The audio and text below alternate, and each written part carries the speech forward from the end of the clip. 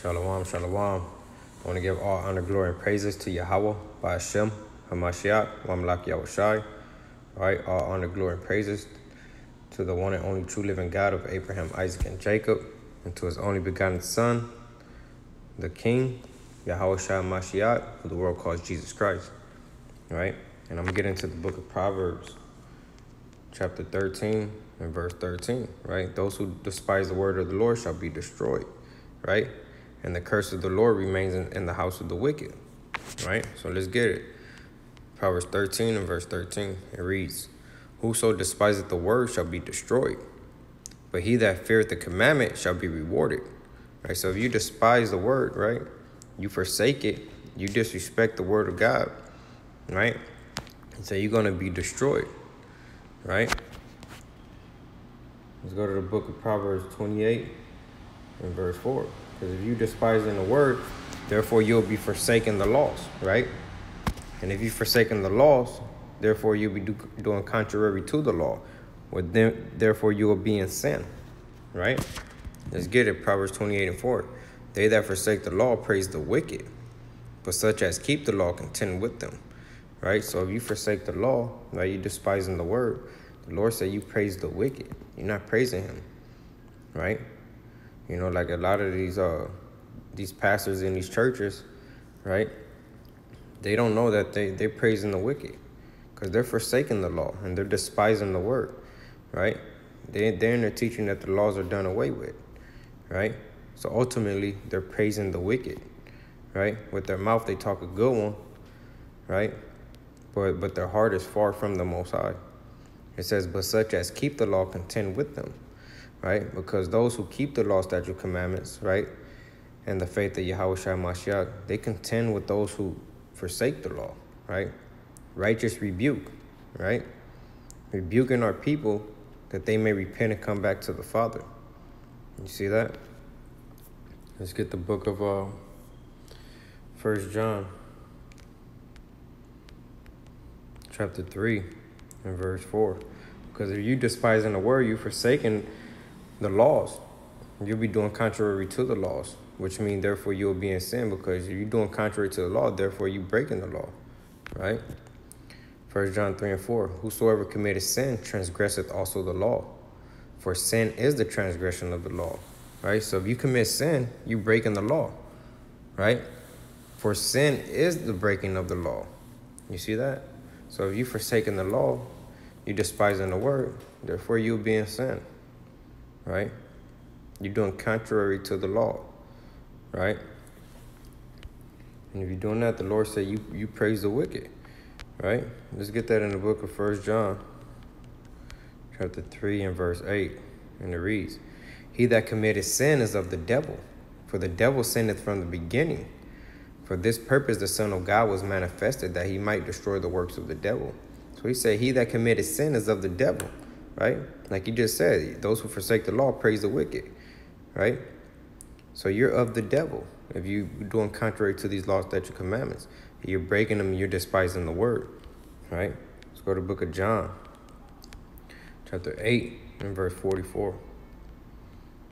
John 8 and 44, and it reads, ye are of your father the devil, and the lust of your father ye will do. He was a murderer from the beginning, and abode not in the truth. You see that? In the truth is what? These laws, statutes, commandments. Book of Psalms 119 and 142, right? Because there is no truth in him. When he speaketh a lie, he speaketh of his own, for he is a liar and the father of it. You see that? So the Lord said, you know, you forsake the law, you praise the wicked, you're of your father the devil.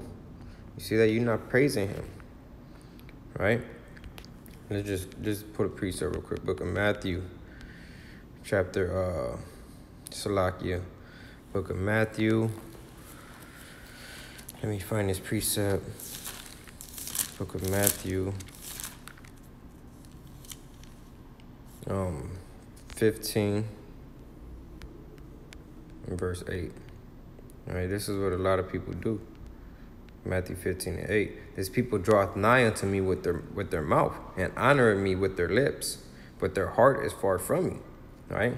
Especially in these churches. Even people that's not in churches, they draw nigh to the Most High with their mouth. you know, saying that they love God, right? You know, and they have faith and they're saved by grace and all these things. He said, and honoreth me with their lips, but their heart is far from me, right? Their heart, their mind is far from the Lord, right? Because as soon as you bring out these law, statute, commandments, they despise and they forsake them. So who are they really worshiping? The Lord just told us, right? They praise the wicked. They're of their father, the devil. It says, but in vain do they worship me, teaching for doctrine the commandments of men, right? They teaching the doctrines and the commandments of men, right? Instead of the law, statute, and commandments of the Most High God. You see that? Well, that's what a lot of people do, and they don't understand that they're praising the wicked by doing so, right? Let's go to the book of 1 Samuel, chapter 2 and verse 30. 1 Samuel 2 and 30, and it reads, wherefore the Lord God of Israel said, I said indeed that thy house and the house of thy father shall walk before me forever. But now the Lord said, be it far from me. For them that honor me I will honor, and them that despise me shall be lightly esteemed. You see that? So the Lord said those who honor him, those are the ones he's going to honor. Those who are keeping these laws, statutes, and commandments, right? And keeping the faith in Yahweh Shai Mashiach, the ones that the Lord is going to honor, right? He said, and they that despise me, right, shall be lightly esteemed. Right? It means what? You're going to be of low value to him. Right? He's going to have little to no respect for you. Meaning what? The Most High cannot use you. You see that? Let's go to the book of Malachi. Book of Malachi, chapter 2 and verse 2. And it reads, if you will not hear, and if you will not lay it to heart, to give glory unto my name, saith the Lord of hosts, I will even send a curse upon you, and I will curse your blessings. Yeah, I have cursed them already, because you do not lay it to heart. You see that? So the Most High say he already cursed our blessings, right? Those blessings that you find in the book of Deuteronomy 28, 1 through 14, right? He already cursed those blessings. He said because we don't lay it to heart. He already knew that our people was a hard-headed and stiff-necked people, right? And we know about that when Moses brought us up out of Egypt. Our people was doing nothing but complaining and murmuring, right? Talking about they wish they would have just stayed in Egypt and died. You know what I'm saying? Our people is a hard-headed people. So the Lord said he already cursed our blessings, right? So in order to get those blessings, what do you have to do? You have to overcome these curses. How do you overcome these curses? By keeping these law, statute, commandments of the Most High God, right? You see that? Let's go to the book of Deuteronomy 28. Book of Deuteronomy 28 and verse, I'm going to read verse 1. These are the blessings. You can read down 1 through 14. And then I'm going to jump into some curses.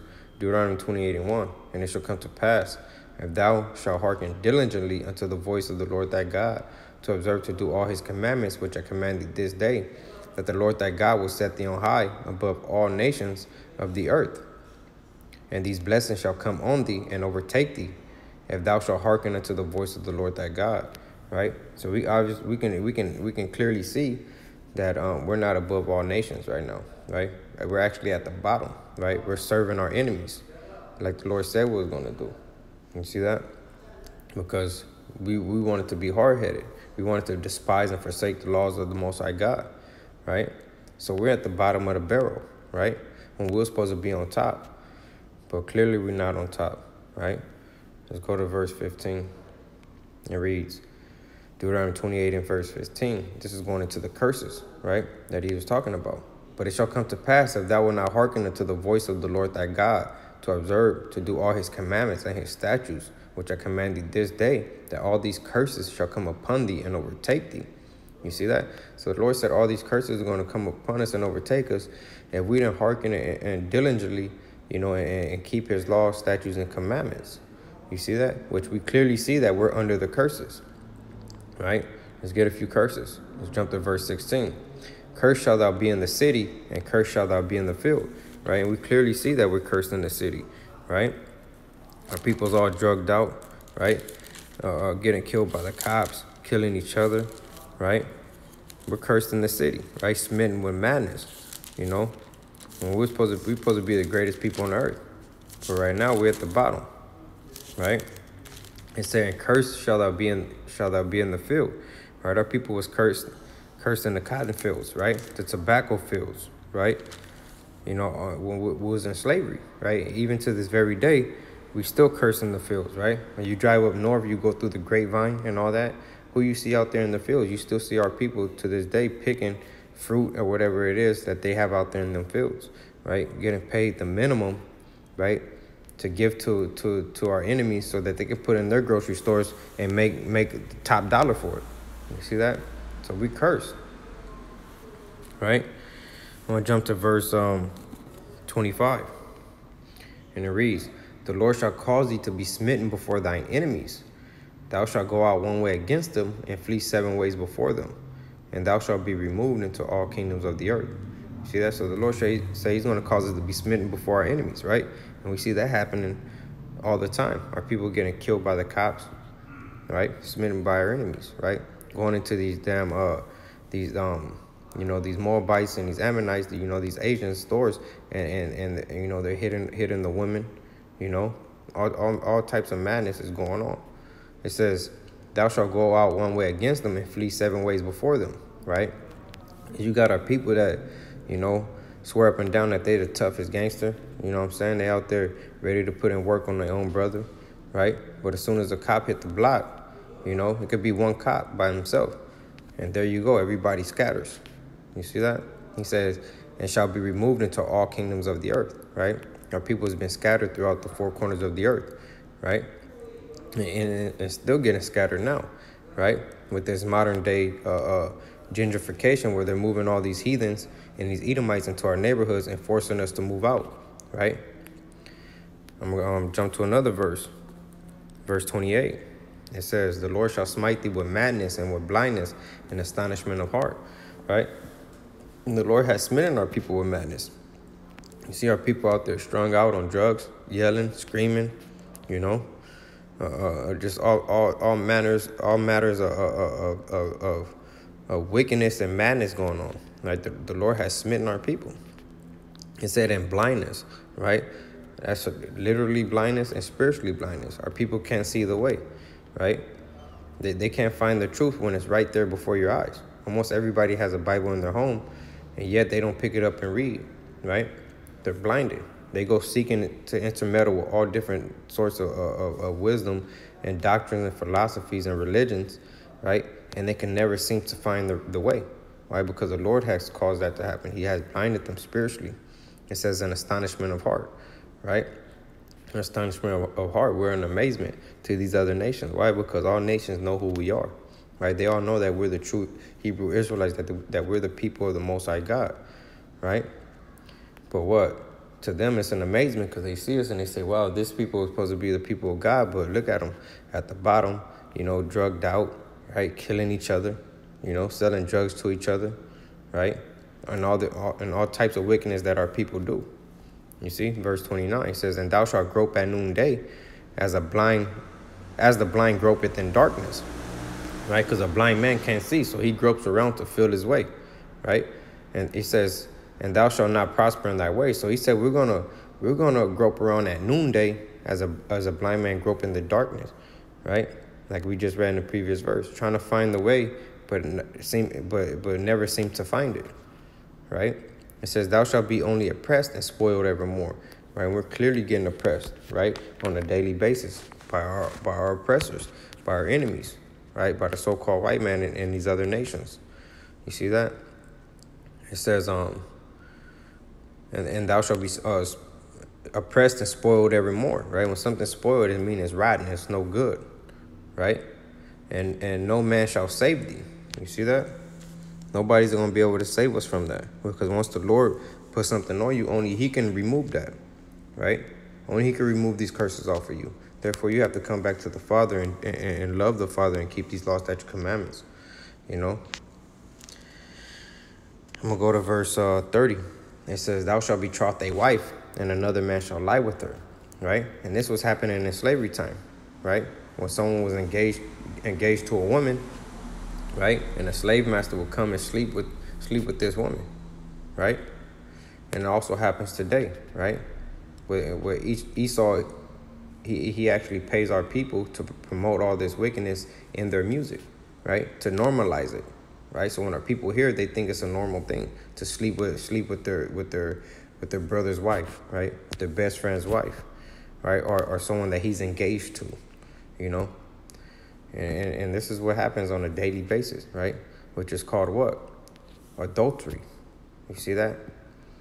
It says, thou shalt build an house and shall not dwell therein. And we see this happening on a daily basis, right? We build up America, right? And we don't own anything in it. You see that? You clearly see our people building up these big houses, these apartment buildings, and they don't even have a room in that house or that apartment building to sleep in. You see that? They're building it, getting paid. You know, to them it may seem like a lot. They may be making $20-$30 an hour, but that's chump change. You see that? To the person who actually is going to own that building and rent it out and you know, make twice, if not 10 times as much as he paid, you know, the person who built that. You see what I'm saying? He's gonna continue to prosper and make top dollar for, you know, what is his. But we getting paid the minimum and we don't even have nothing to call by our name. You see that? It says, thou shalt plant a vineyard and shall not gather the grapes thereof. Right? Like we just read.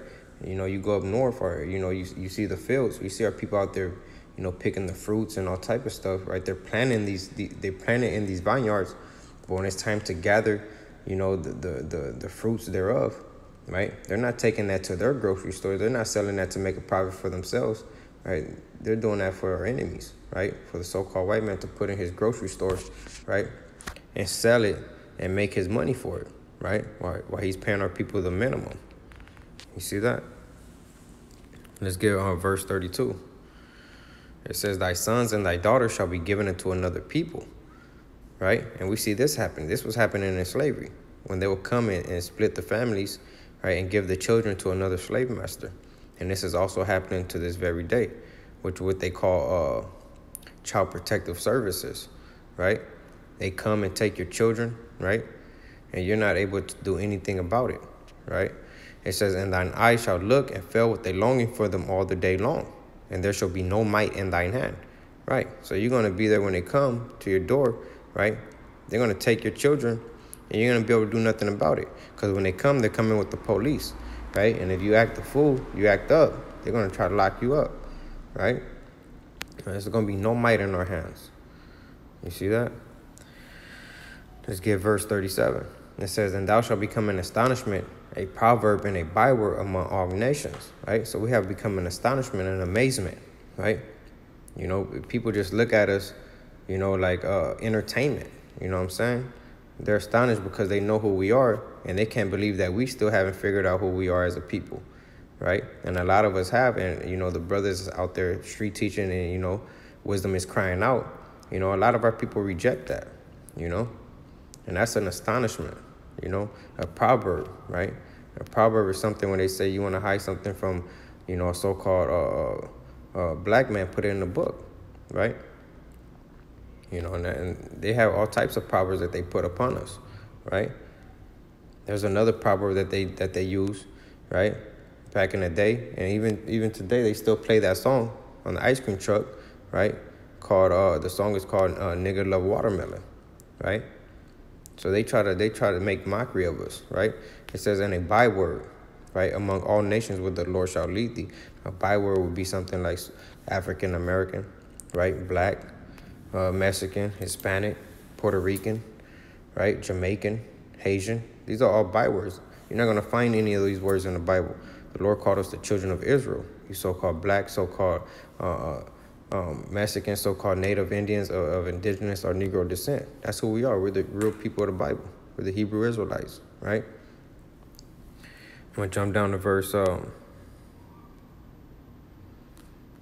me get verse 43. And it reads, the stranger that is within thee shall get above thee very high, and thou shalt come down very low. You see that? So the stranger, right, the heathens, right, that are here amongst us here in our captivity, right, they come from their homelands, right? They can't even read or read and write or speak English, but they come here, right, and they get above us very high, right? They come here and within a month or two, they have a business, right? They have a big house. They have the cars, right? And the Lord said that was going to happen, right? They get above us very high, and we come down very low.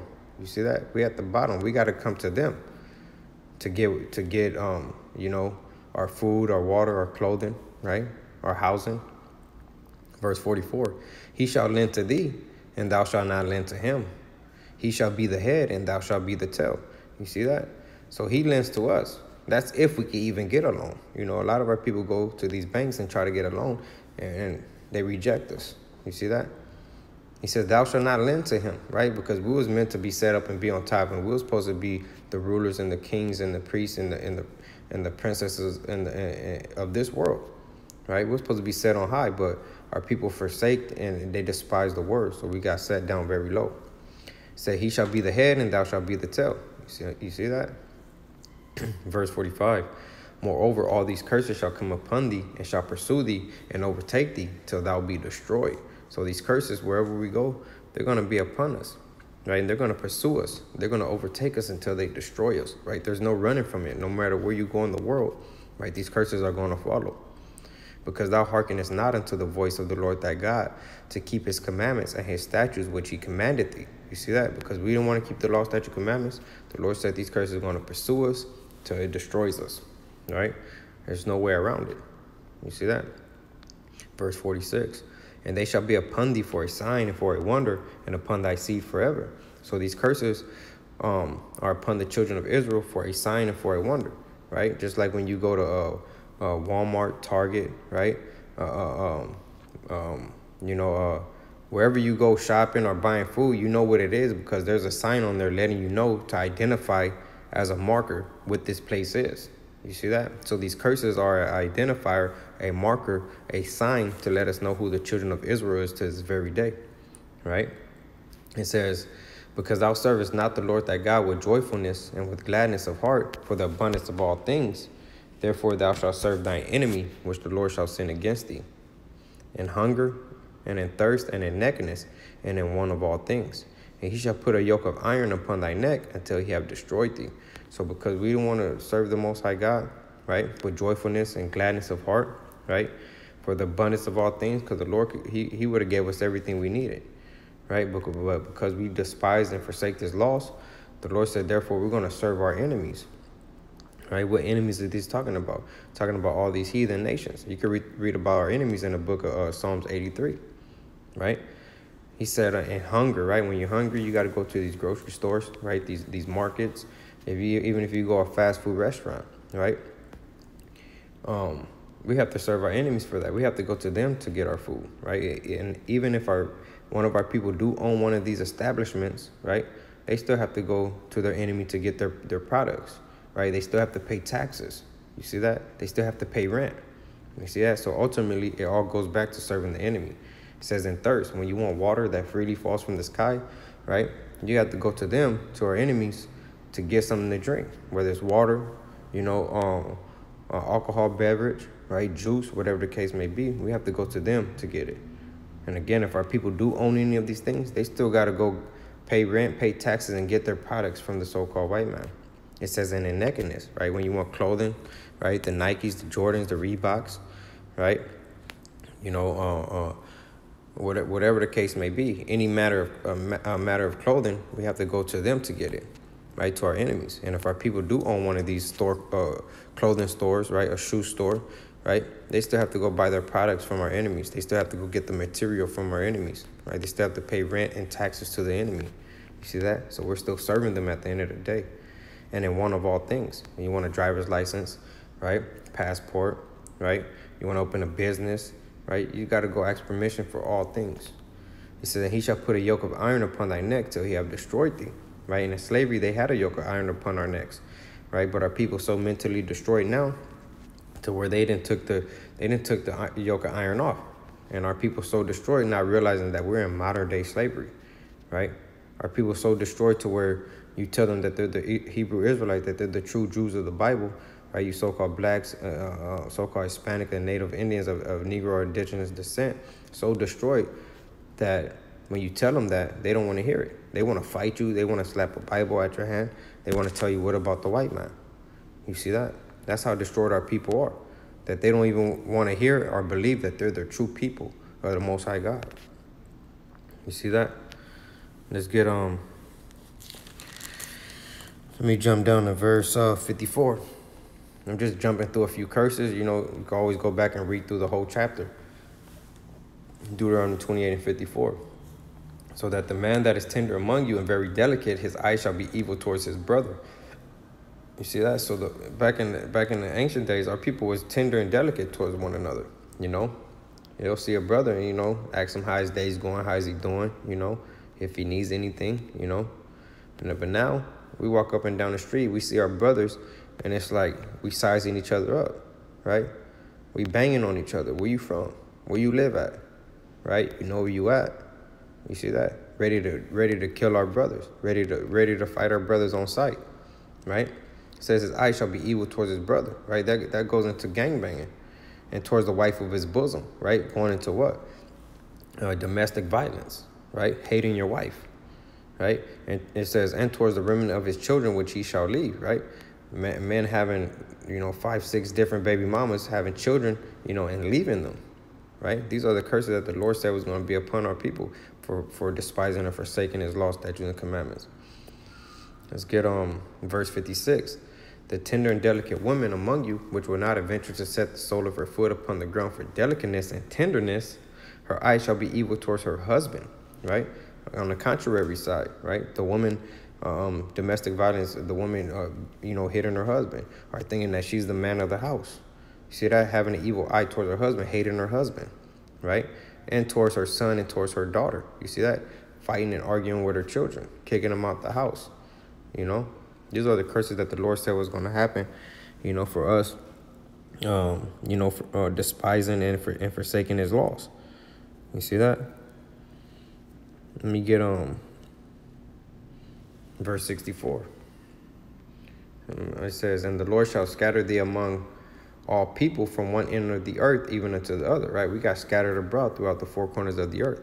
And there thou shalt serve other gods, right? Which we clearly see our people is dealing with Catholicism, Christianity, right? Serving a white Jesus, you know, Arabs religion, you know, being a Muslim, right? And all different types of madness out there, right?